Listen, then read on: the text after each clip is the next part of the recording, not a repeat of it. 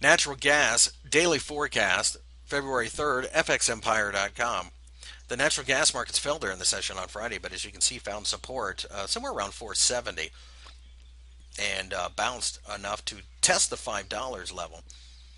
The $5 level is, of course, is a large, round, psychologically significant number, and with that, a break above the hammer is not only a positive sign because of the hammer, but the fact that we have broken above this large round number.